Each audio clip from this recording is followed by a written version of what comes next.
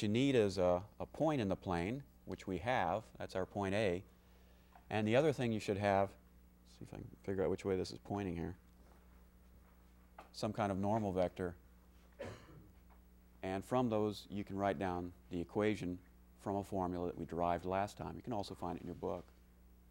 So, assuming we know how to do that, the question is how can we get that information from the givens up here? Okay, we have the point A. Somehow we have to get our normal from this information right here. Now, this is, I guess, partly experience and partly preference. And certain problems, I try to be very specific about the pictures and try to give you legitimate sketches in 3-space with respect to a given coordinate system. This is one of those problems where I would not do that personally. I'm not saying you shouldn't, but I don't find that it's that useful. Here are my two planes that supposedly will work. We have gamma 1 and gamma 2. I guess I'll label them over here.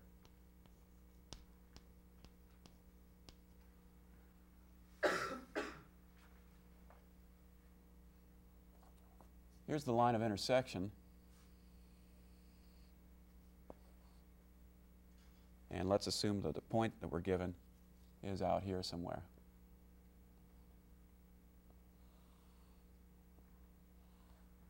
And the plane we're after might look something like this.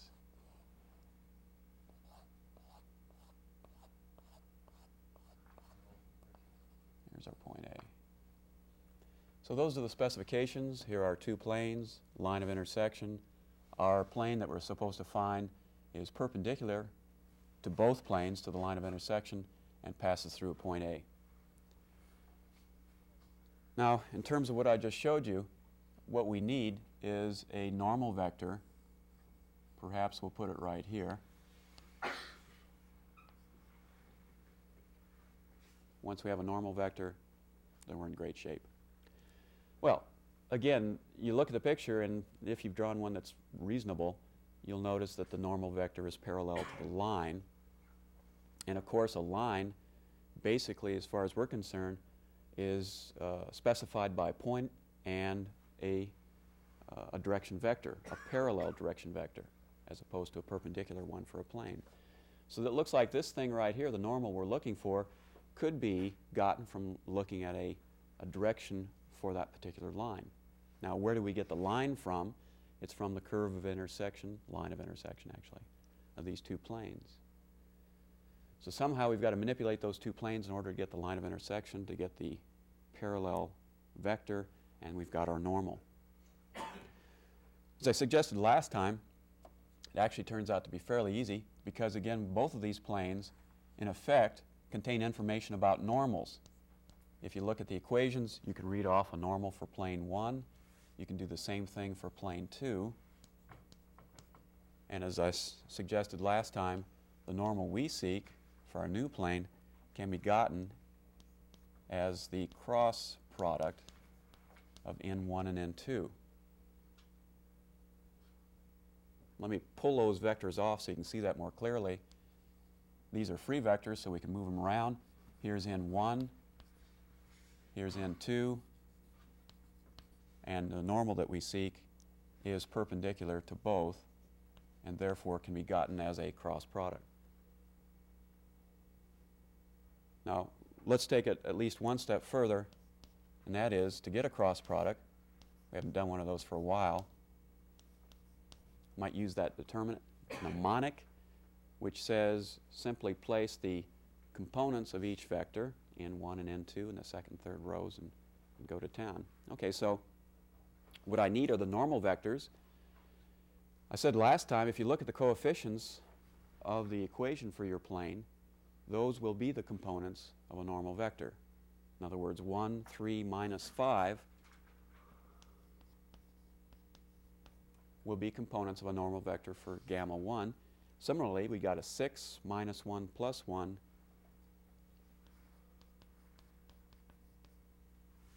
for gamma 2. So the normal vector, if we expand this out, would be a 3 minus a 5 times I. For j, we have a negative sign, and we have a plus 1 and a plus 30. So it'll be a negative 31 j. And for k, minus 1, minus 18, looks like a minus 19.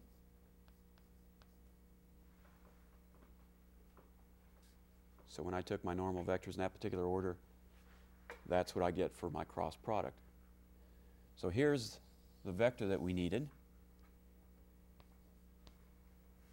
Okay, we were given a point. Let me copy down the coordinates again. A, 1, 2, minus 3. So the equation that we need, you get right off of this, and that would be, it doesn't make any difference. I just feel better if I make all these pluses. You can see that all I'm doing is changing the direction of the normal.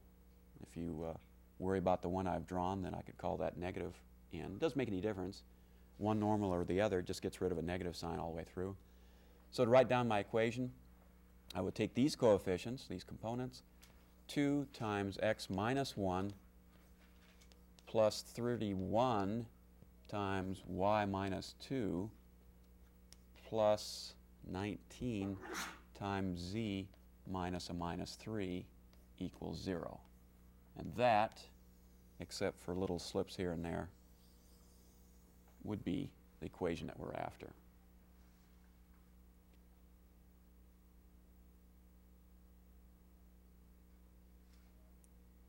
Okay, I don't want to drive you into the ground with this notion, but notice that basically it was an algebraic statement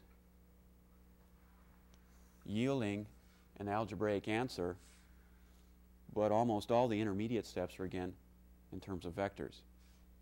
And that's, again, I think a good example of the power of vectors. I really would have had a hard time, I think, trying to even see what this picture looks like, that is graphically. But if you see it in terms of vectors, which are free vectors, you can move them around and manipulate them out here if you like, using right-hand rule, cross products, all that other stuff, all that good stuff, allows you to get to the answer fairly quickly. So as you do all your problems for the plane, if you haven't done them yet, notice that almost all of them come back to basically the same idea, and that is you need a point in the plane and some normal vector. And it's up to you to scout around and say, well, gee, from what's given, this is how I get the normal vector, and then go at it. Okay, there was a question earlier about a problem on lines. Let's take a look at that. This was on page 654. Number 13.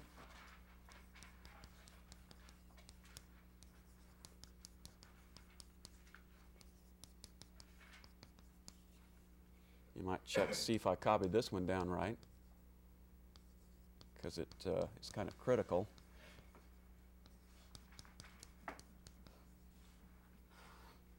It's critical because we're supposed to determine whether or not these lines, let's call them L1 and L2, whether or not they intersect, and if they intersect, what's the point of intersection?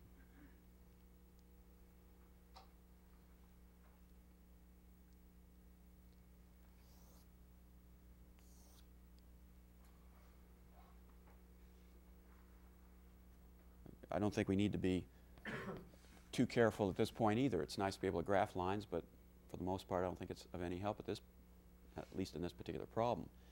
The question is there a point of intersection? That's even a little bit hard to describe in terms of a picture because, as far as you know, we're looking down past the first line and somewhere behind it's the second line. The question is, does that happen or does it not?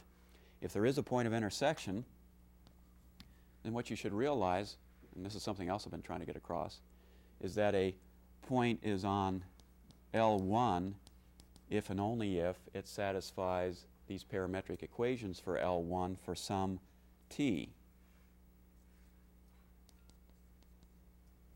A point's on the line if and only if its coordinates, in a sense, are given or satisfy the parametric equations up here for a specific t. The same thing is true here for L2. X, Y, Z is on this line at V equals V0. Think of that as another time scale, if you like. And what we're asked to do is to show whether or not there is a common point of intersection. Let's say it's x1, y1, z1 at not only t equals t1, but also simultaneously, I guess, v equals v1. That's what we mean by an intersection point. In a sense, both lines collide at the same time frame, maybe on different time scales. So a common point of intersection really corresponds to a common t and v value.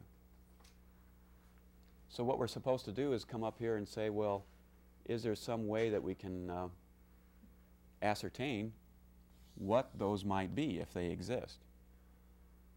Is there some way you can figure out what t1 and v1 should be?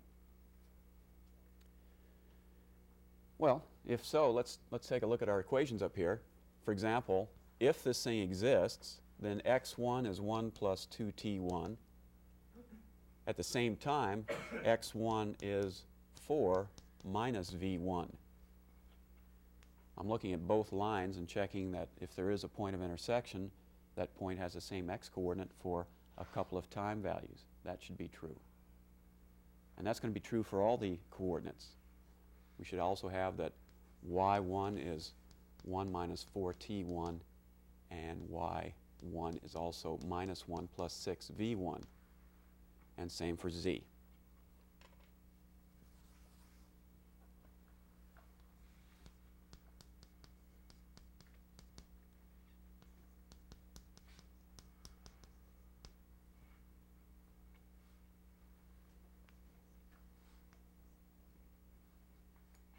And up to this point, it's just a matter of understanding what we're after. Now you have to get a little bit algebraic. We're away from vectors and things.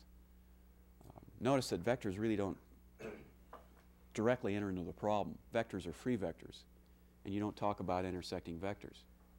They're free to move about. It's not really a problem for them. And so it's pretty much an algebraic problem as I see it. Well, I think I'm going to just start out with the first equation, or equations. Notice that we have basically two variables over here related to one variable here. And what I'm going to do is substitute in, say that 4 minus v1 is 1 plus 2t1, and solve for v1. Put v1 on the right side, and you've got 3 minus 2t1. That would be the relationship between v1 and t1 if there is a point of intersection. Should put a big question mark there. There's no guarantee that there is. I didn't check the back of the book to see if there is supposed to be one. We'll just see how it goes. Again, if there's a point of intersection, then this is the relationship between the two times for the two lines. You can do pretty much the same thing over here, setting these two equal to each other. 1 minus 4t1 equals minus 1 plus 6v1. Setting my y1s equal to one another, and we can accumulate constants here just as well. Perhaps even better, since I have a v1, why don't I just substitute in right here? And what I will have is one equation in one variable. So I can figure out what t1 would have to be by itself. So making that substitution, I'll get 1 minus 4t1 is a minus 1 plus 6 times 3 minus 2t1. And there's my one equation and one unknown, the t variable.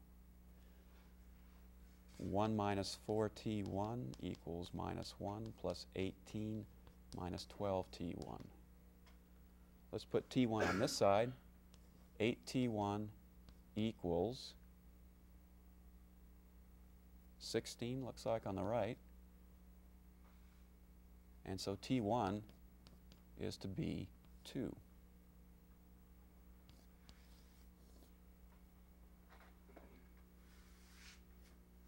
So if a point of intersection occurs, then t1 will equal 2. Coming up here, plugging back into my v1 equation, I get then that v1 would equal 3 minus 4, or a minus 1. So if there is a point of intersection, notice I say if, because we haven't really established it yet, it will have to occur when v1 is minus 1 and t1 equals 2. Now, the thing that keeps us from saying that there is a point of intersection is the fact that we still have to have simultaneously the same z value for the t and v that we just came up with. So now plugging in when t equals 2, we get for this equation a 3, and when v1 equals a -1, indeed we get a 3 here as well. So for those t values, it turns out that z1 equals 3 simultaneously, and from our algebra, either one of these equations will work. 1 minus 4 times t1 is a 1 minus 8 or a -7, and back here with t1 equal 2, looks like we get x1 equals 5.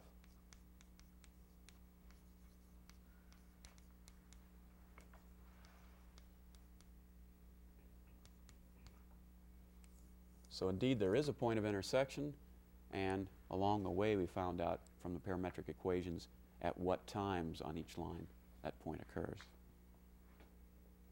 That doesn't appeal to me because it doesn't have much vectors. It's mostly an algebraic type problem.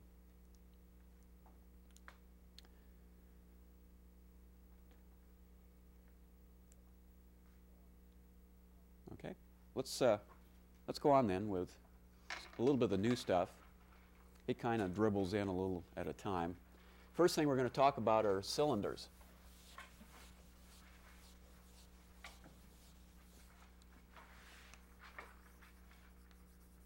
Everybody knows what a cylinder is. That's what they put Campbell's soup in, although I just saw in the newspaper Campbell's soup's going to go from plain old tin cans to other kinds of shapes and materials. But anyway, that's supposedly what a cylinder is. Well, that's not really true. A cylinder that looks like a tin can is really a specific type of cylinder. It's called a right circular cylinder. And we're going to talk about things a little bit more general. To get into any of these topics that we're going to get into the next few days, what we have to do is talk about something called a trace.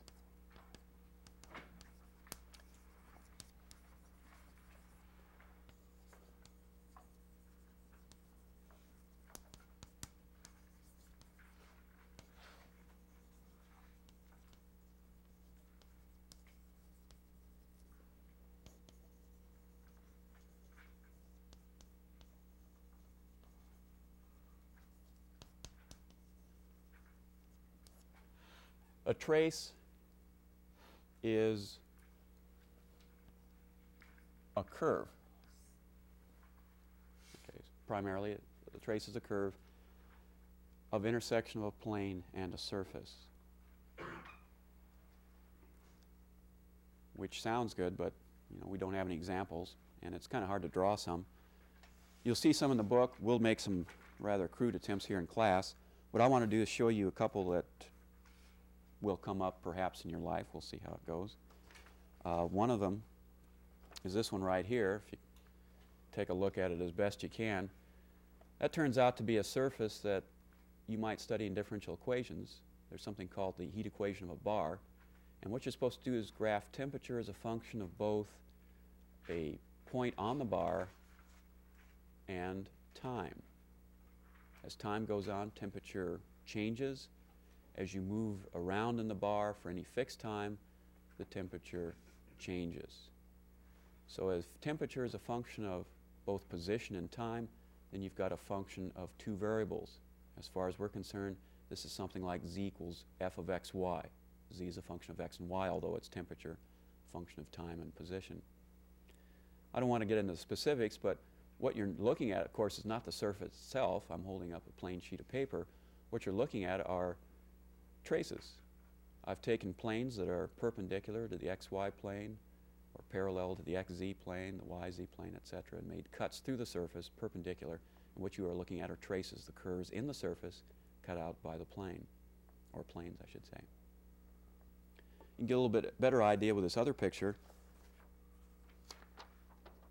This will come across, I think, in a section or two. This is what you call a saddle surface, for obvious reasons. Actually, I should have brought in a more interesting one. There's one called a monkey saddle surface. It's got a place for the tail as well. And then there's a dog saddle surface. You can guess what that one's like. But anyway, that's what you call your basic saddle surface. Now this one you can do easily. The one I just showed you I did myself. It took a little bit of time. There's something called 3D Plot Triple Star, a public program in your computer, and basically all you do is tell it what equation you're interested in. It's not that easy, but if you read the instructions carefully, you can figure it out. Tell you what equation you're interested in, and you can do something like what you see here. This is probably as crude as it can be. What I've done is thrown in the coordinate axes, and I've also thrown in the traces, which is what I'm talking about right now. Those are, if you look at this particular picture, where planes parallel to the XZ and the YZ planes, the coordinate planes, pass through the surface. And this 3D Plot Triple Star has the hidden line algorithm, which allows you to look at the surface without all the traces jumbling one another. If there are traces in behind, then they tend to disappear rather well. If you look at the picture fairly closely, you'll see that's the case. Okay. So for those that are interested, you don't have to be a skilled computer expert. If you can read BASIC, you can pretty much use this program. It has instructions. It's very user-friendly. It basically sits there and gives you a menu or asks you for what you want to do next. And what's interesting, I didn't bring in any more pictures, but you can rotate the picture quite easily, so you have a different viewpoint any way you want. You can get rid of the hidden line routine. You can do all kinds of things. Just a whole lot of stuff that you can do there. Well, perhaps as we get into the surfaces and I get a little bit more time to run down a machine that works near me, I'll try to get you some more plots like these. What we're supposed to do, though, is take a look at some of the simpler surfaces. Well, that one as an example. But things that are characteristically the kinds of things that you would run across pretty regularly. Now this, in fact, is a review from what we did last time and the time before. X over 8 plus y over 7 equals 1. I suspect if I ask you what that is, you would respond that that is a... Good, I caught a lot of you for various reasons. I don't know that I heard plane out there, but it is a plane in 3 space. It's not an ellipse because ellipses would have squared x and y, but even so, if you're in 3 space, it still wouldn't be an ellipse. It still would be some kind of 3-dimensional object, and that's what we're going to get into. So let me again refresh your memory to kind of warn you as well. If you have a straight line in the xy plane of this form, it's kind of nice because if you let y equal 0, the x-intercept is easily constructed at 8, x equals 0, y equals 7. This is yet another form that perhaps you don't put your lines in, but it is a nice standard form. It's easy to find what the intercepts are by just looking at it. Knowing that it's a straight line in 2 space, then you get a picture that looks something like this. Now what I said last time was, in 3 space, we say that a point is on this surface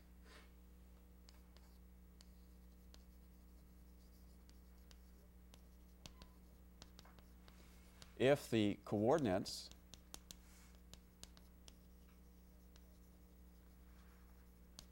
satisfy the equation. Or if it's a 3D straight line, we've got parametric equations, plural. But that's basically what we're after now. Points on a surface in 3 dimensions if the coordinates of P satisfy the equation. Now notice that there are only specifications on x and y, so z is free to roam, and that allows me to basically show you that the plane of interest is actually coming straight out at you. That's why you can't see it, maybe. So let's tip this a bit.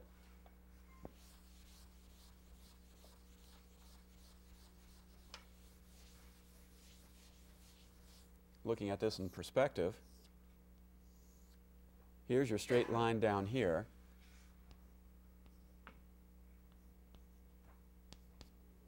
That I just drew for you. And what you're really looking at is one trace. Okay, this is the XY plane cutting through your surface. What you're looking at is the so-called curve of intersection of the XY plane, which is down here, cutting through whatever your surface is. Well, we know what it is, but right now, let's pretend that we don't. So there's one of your traces. Okay, what do your other traces look like?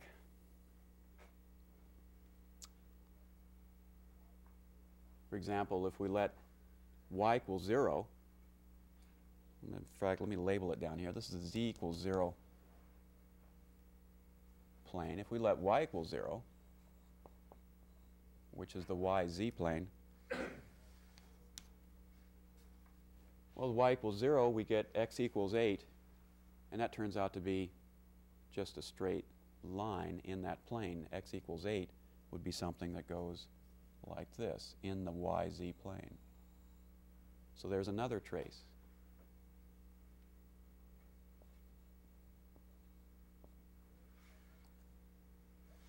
Same story if I let x equals 0. I'm back there in the yz plane. X equals 0 in my equation gives me y equals 7. So in the yz plane, y equals 7 would be again a vertical line, perpendicular passing through y equals 7. Now notice I've only given you 3 traces. By the way, I've already told you what the surface is, so it's not supposed to be a surprise. But I think if I just walked in here today, you'd never seen a plane before, and said, well, the surface in question kind of looks like this, maybe your mind is well tuned enough to look at that and say, gee, it kind of looks flat to me, or in other words, that's a plane. If you're not satisfied, I could give you other traces. For example, if y equals 1,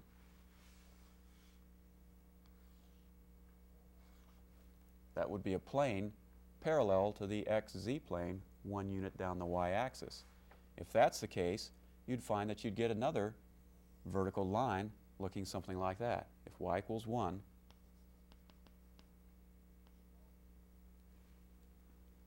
then solving, you get x equals something. It's a weird fraction. I don't want to get into it. But if y equals 1, that's still a plane.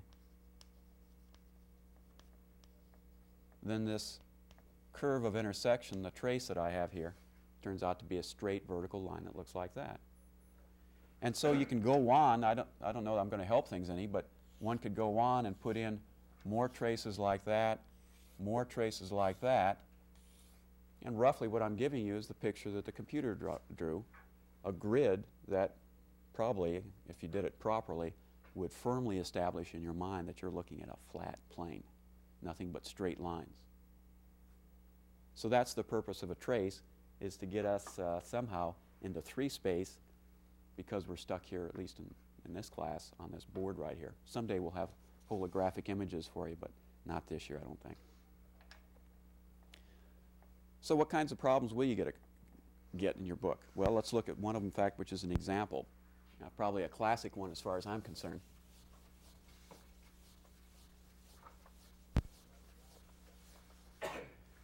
If you had me last semester, whenever I needed a curve, I tended to pull out a parabola in 2 space, and if you get me next semester, you probably see a paraboloid in 3 space. And this is what they're supposed to look like. This is a simple one. Z equals x squared plus y squared. Notice that if I asked what this is, you probably, or shouldn't, respond that it's a circle or an ellipse or anything, because it's not x squared plus y squared equals a constant. It's actually the third variable, so there is an interrelationship there. Now this example, it's actually in your book there, is to provide you with the notion of traces again. That is, what you should look at probably first are traces in the xy plane, in the xz plane, and in the yz plane. If they exist, that's where I would start. And then elsewhere. And that's pretty much up to you. Once you've seen the traces in those planes, you might say, I don't need any more, or let's take another look at a trace over here. So there's no set pattern. And the problems that you first see are basically sketch as best you can, implicitly they say, the following surfaces.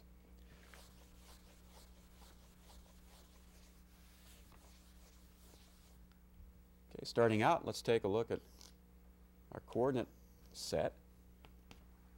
Get ready to go here. And maybe I'll just number these and we'll take them one at a time. Of course, here's why we spent so much time on planes themselves. They turn out to be the important keys to looking at other surfaces. Anyone want to tell me algebraically what the xy plane corresponds to?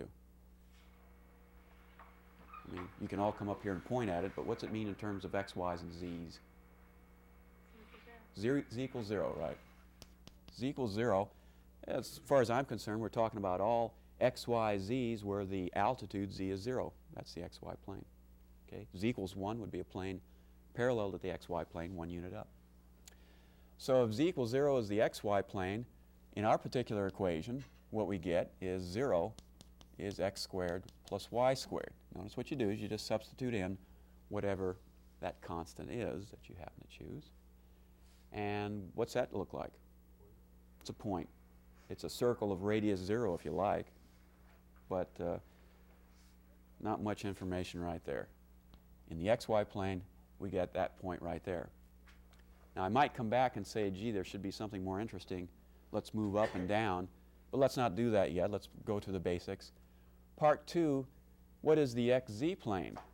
Okay, everybody can come over here and point at it. It's this one over here on the left, but algebraically, what is it? Y equals 0 seems to be a popular choice. Y equals 0 then, take your equation, plug in y equals 0.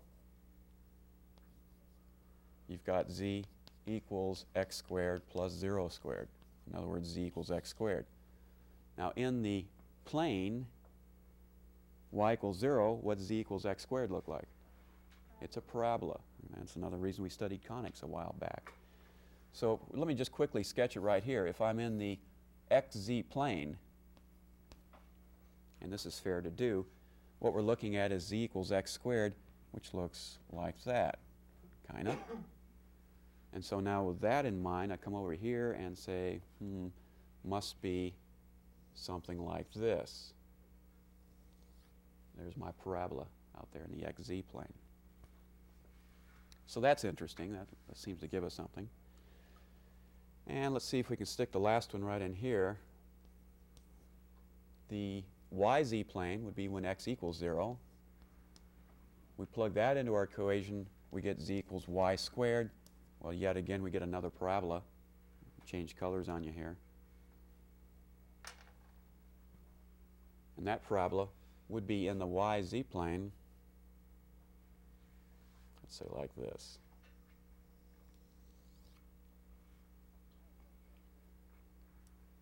And now you got to start fishing. I've got a couple of parabolas, one coming down the x-axis, one coming across the y-axis. We got this point that they pass through. Let's come back and look at more horizontal traces.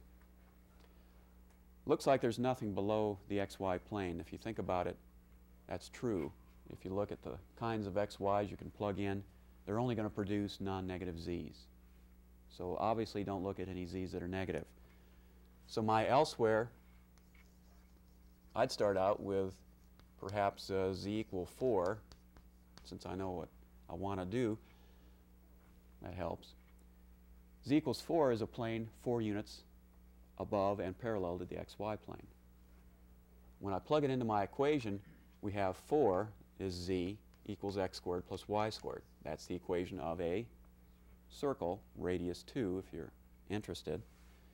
And so that particular thing, if we come up here 4 units, supposedly gives me maybe all I need. I don't know.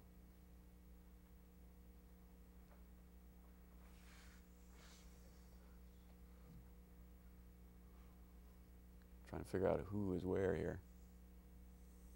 Something like that.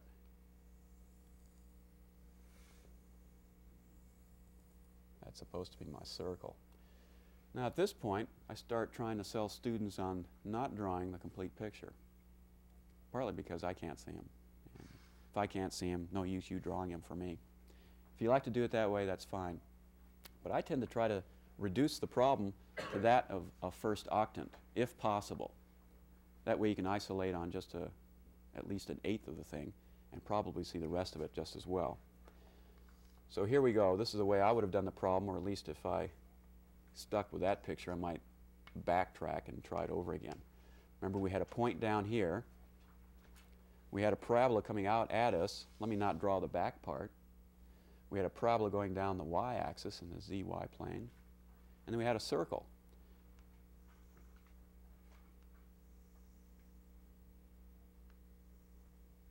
Of course, I've had practice drawing that picture an awful lot, but that's a quarter of the circle that we were just talking about up here at z equals 4. Now, if you go back and erase a few things, realizing that this thing actually expands upward forever and is around the other three top octants, well, with that, a little bit of imagination, you can pretty well see what this thing is. And if you want, you can do some shading, draw more traces, etc. That's up to you. But at least to me, my mind says, I think I have a pretty good idea what this thing is. It's kind of a bowl shape. Now, twice I mentioned, or you mentioned, in fact, the word parabola, which is perhaps where a lot of these surfaces get their name. If we take a couple of sections through the z-axis, we get parabolas. In fact, if you take any trace, that is, any plane cutting through my surface in any direction through the z-axis, you're going to get a parabola. In fact, you get the same parabola. So what this thing is, as it turns out, is if you need a name, a circular paraboloid. This indicates that it's a three-dimensional object, OYD, and it's basically built of, if you think of the traces, circles and parabolas. And basically it's parabolas, so I guess that's why we call it a circular paraboloid as opposed to a parabolic circuloid or something like that. It's basically parabolic in shape. If you were to construct a mirror, radar dish, what have you, that's supposed to have a parabolic shape, this might be one of the items that you look at, some kind of circular paraboloid of this type. If you get more deeply into this topic, you'll find yourself looking at where the focus is, all the other stuff that we did for plane conic sections. I don't think we do much of that, at least in this course. So traces pretty much gave us an idea of what that picture was. And in fact, only 3 traces, if you look at it. Okay, while we're at it, let's look at a similar problem. See how maybe we can do it a little bit more quickly. What if we had, let's do it this way, x squared over 8 plus y squared over 7. It kind of gets us back to a problem we just looked at.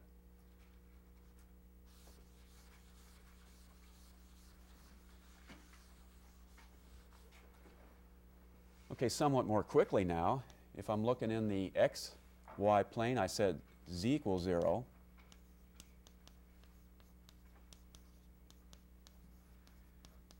Again, that's a point, 0, 0. If I look in the xz plane, that's when y equals 0. We get z equals x squared over 8, and that, again, is a parabola.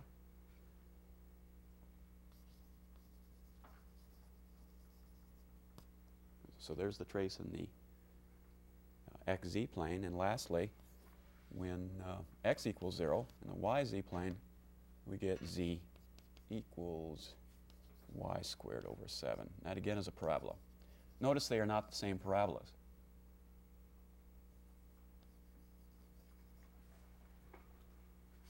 Unlike last time, you get 2 kinds of parabolas there.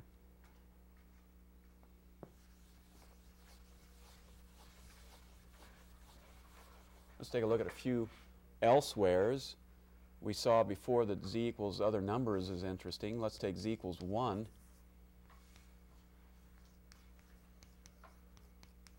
Now's the time for that answer I heard a few minutes ago. What's that thing?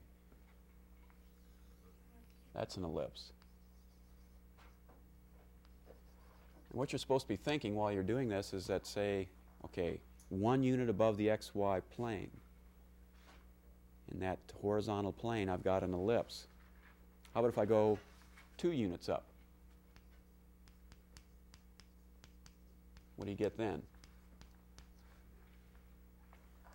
An ellipse. And it turns out to be a bigger one. The x and y intercepts, for example, projected into the xy plane will be larger. So as you go up in the z direction, you get ever increasing ellipses. You get parabolas in the 2 coordinate planes. I'm pretty much ready to go, I think. That is, in terms of drawing this picture. In the, let's see, xy plane, we had a point from 1. When y equals 0, we had this parabola, z equals x squared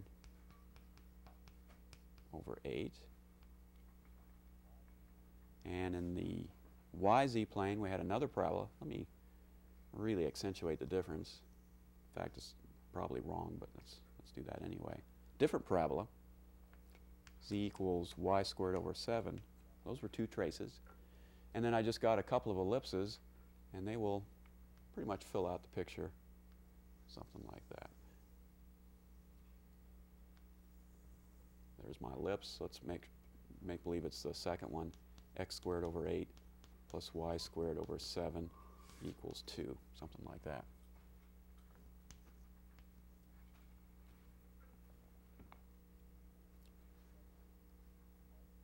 Of course, that's only part of the story. There are other parts around the 3 other octants up top, and as well, this thing extends on forever. We've cut it off. It opens up forever in the z direction. But again, if you want to shade or put in more traces or something, perhaps you should do it or get the computer to do it. You've got a plane up here, nice and flat, no problem with that. And you get, again, the feeling that this is some kind of a bowl shape, although it isn't like the other bowl. I wouldn't use it for a radar dish or anything for that matter. It is not circular. It's elliptical. Around the z-axis, it has ellipses as cross-sections or traces there. You've got parabolas in the other 2 directions, so for that reason, I suppose this thing is called an elliptic paraboloid.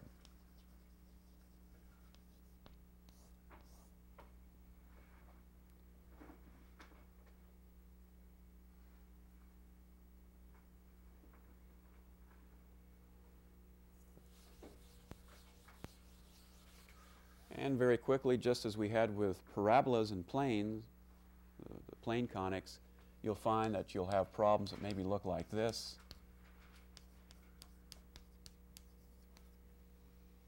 If you think about it, we don't have much time to do that, but if you look at the various traces again, you'll find that you'll have a parabola that opens downward this way. In fact, this will cross at 2. Over here in the y direction, crosses at 4, it's 16 up here, and in the xy plane, where z equals 0, you get another ellipse. It looks like this.